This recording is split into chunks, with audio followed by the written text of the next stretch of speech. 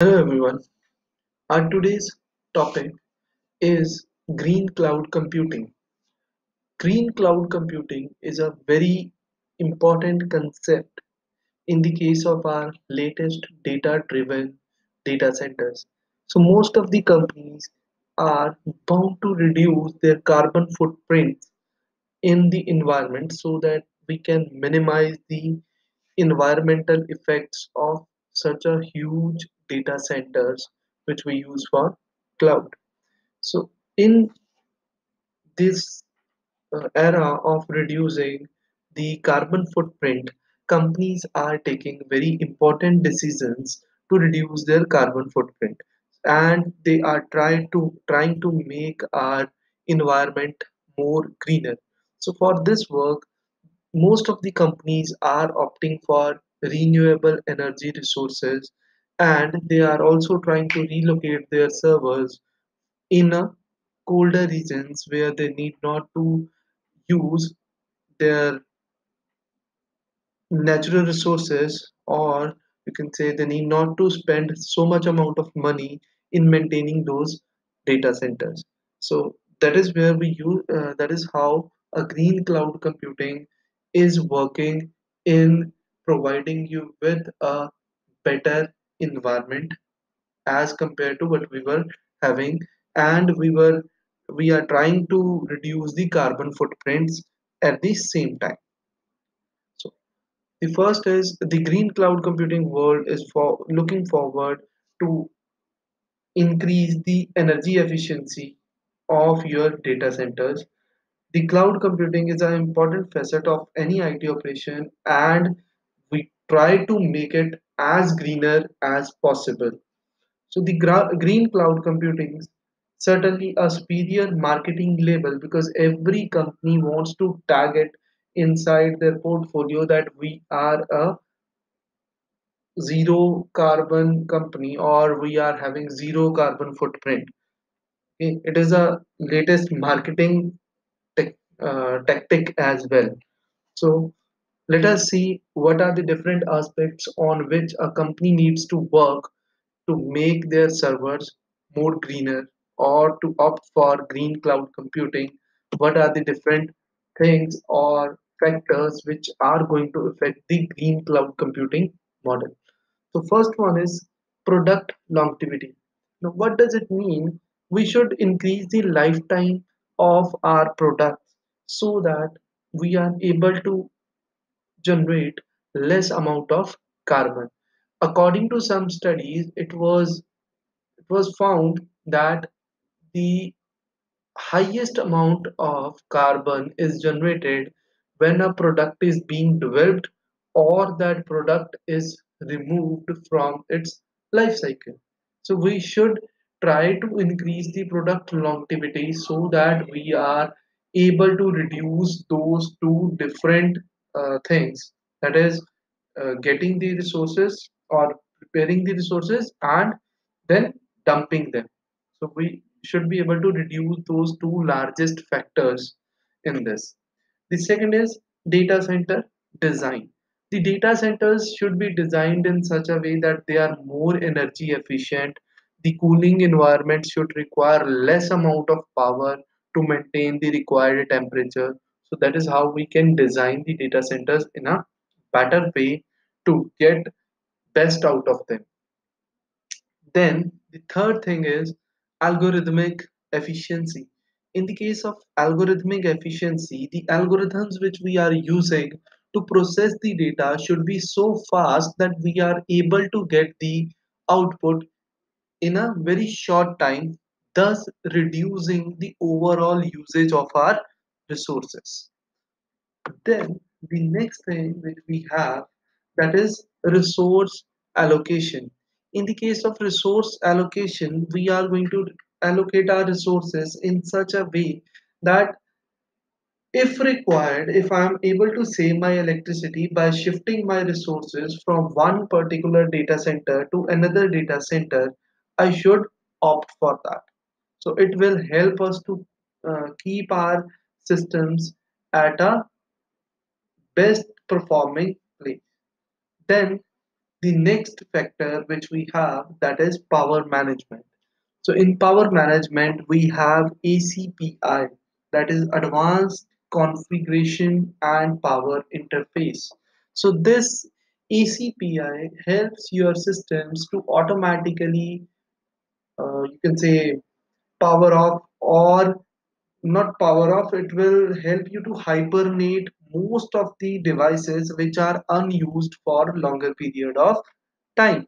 The system will automatically hibernate the devices which are no longer in use, and once those devices require a usage, we will be able to retrieve the same state from those devices whenever we want. So this also helps in managing the system's power. Then the next factor is material recycling.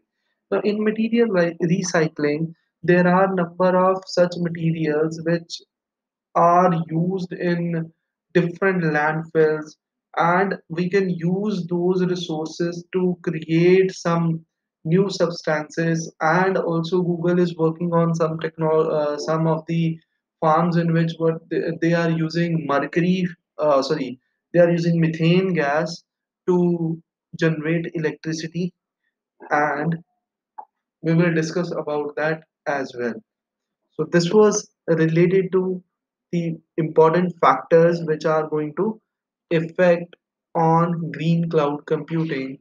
Now we will talk about some of the examples related to green cloud and how those companies are working to reduce their overall carbon footprint. So first we will be talking about Facebook. So there are three main factors according to which we find out that whether we are able to do good in making our systems more work efficient or not. So first one is energy, how they are and from where they are generating their energy to operate. Second is greenhouse gas emissions, that how much amount of gases they are sending in the environment. Then the third factor is water. How much water do they need to operate? So first of all, we will talk about energy. Now, in the case of energy, if we see the graph, so in 2014, Facebook was using 221% of the energy, which was renewable. But the biggest part, that was 79%, was used from non-renewable resources like coal and other things which generate the electricity. As they have reached to 2018, what they did, the total amount of renewable energy is now 75%, whereas the non-renewable energy which we have is now reduced to 25% only. This is a huge increase in the renewable energy in the case of Facebook. Then we have certain power usage effectiveness, that is how efficiently your company is able to use the power generated. So in that case, Facebook is constantly working in a very efficient manner. The company standard, the industry standard is 1.5, whereas Facebook is able to achieve 1.1 level at that place. So it is very good work on the EUE end of Facebook. Then if we talk about the carbon emissions or the gas emissions in the environment, Facebook has reduced it in 2018 to the lowest level till now. In 2014, the level was 444. So the total data center operations are there. How much GHG emissions, 1000 metric tons of CO2 is added to environment. So now it has been reduced to 31400. So Facebook is also capable, has also reduced the amount of carbon emission. Then let us talk about the water, how much usage of water they are doing. So we can see in this way they are drawing huge amount of water right now for their data center operations. So first one which we are talking about is in 2014 there was 0.48, means 4 lakh 4,65,000 liters of million meters cube of water was drawn from ground, or from, you can say, other places like the rivers and all that places. Now they are using it has increased to a huge extent. So this needs to be reduced because companies are currently fetching a lot of water from the different resources. And if we talk about water efficiency, that is water usage efficiency, WUE, so still it is better than other data centers, because even if it has increased, but still if we look at the industry standards, then still it is very very efficient. This was about Facebook. So this is one of the chart which in which you can see the terms properly. So electricity usage in 2014 was 1 lakh 30 10 lakh 35,000, whereas at this place it is 34 lakh 27,000, which has I think tripled, which has tripled over time from 2014 to 2018. Now there is yet a very interesting fact. If we check on this, total electricity usage is 10 lakh 35,000, and at this place it is 34 lakh 27,000. If we check at this place, the renewable energy consumption was 21% only, but the non-renewable energy was 79%. So if we check the 79% of this value of 10 lakh 35,000, then it will be less than the 25% value of 2018. So let us try to do it. I will bring you this 1035,000, that is this value, multiplied by 0.79, so that is 79%. It is 8,17,650. So this was the total non-renewable usage. Whereas if we think it in the other sense, now it is only 25%. So 25% 0.25 multiply by 3427000, it comes out to be 8,56,000, which is still more. So in the case of percentages, it is a very huge amount of power saving which Facebook has done. That is, they have increased it from 21% to 75% of renewable energy. It is good, but in figures, if you check it in the other sense, this 79% is less than this 25%, which is currently in 2080. So this is how you can think about these things. Then in the case of gas emissions, they have reduced it. At this place, Facebook is doing a very good job. So we can say like this.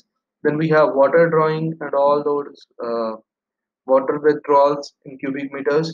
So how much water they have drawn. So it has significantly increased in 2018. It might be that they are using, instead of using the normal HVAC system, now they might be using water usage. They are using more water to make their systems cooler. So in this case, you can check there is total amount of recycled water as well. So out of this much amount is recycled water. So they are doing quite a good work in all the aspects. So then we will move to Google. So in Google's main work is on the renewable energy as well. So Google is also working on the renewable energy, but their approach is little bit different. They are using different methods to generate the electricity. Google is using actually windmills to generate the electricity. This is their first production method. Second, they are also using the panels for renewable energy. The third thing which they are using are the landfills, from where they generate the methane gas. Methane gas is generated in the landfills, and from those landfills they generate the electricity. So we'll talk about this. No, this is one. And let us see the Google value chain. On this part, it is the energy, and the energy might be generated by themselves as well as they can purchase it from other places. So that energy can be directly used in their offices and development sites, and they can also use that energy in the data centers as well, and this also helps to power them their Google platforms and the other devices as well. So this is the complete Google value chain, so in which we have suppliers and communities, we have employees and communities, we have consumers and users. And after this, these are the numbers which they are saying we are using 100% renewable energy. If it is 100%, it is very, very great for an organization of that size. So then there are different things which they have designed. They have tried to improve their PUE, which was the same, which is same as that of Facebook. They have generated, they are able to have 78, 7x of their computing power. They are able to uh, divert 87% of their wastage from the landfills. So they are 87%. Now see, we diverted 87% of waste from our global data center operations away from landfills. They are trying to reduce the overhead energy use in Google data centers, and they are able to do it at a very good rate. They have used, you can say, from 2008 to 2018. During these 10 years they have reduced it to half, about half. I mean, from 20 they have reduced it to 11. It is a good number. This is how companies are working towards the sustainability of a green cloud. They want to give the services where they are going to generate zero carbon emission, but it is very long way to go. They need to set up a lot of data set, lot of windmills. They might need to set up a lot of uh, and other energy resources, such as their methane gas as well as their solar panels. So they need to generate the electricity at a very high amount, because along with this, with new technologies coming in place, they need to have more high power consumption. So this is something in which they have said how much electricity they are generating and how they are generating it. So these yellow dots are the solar panels which generate the electricity, whereas these blue lines which we have, they are related to wind.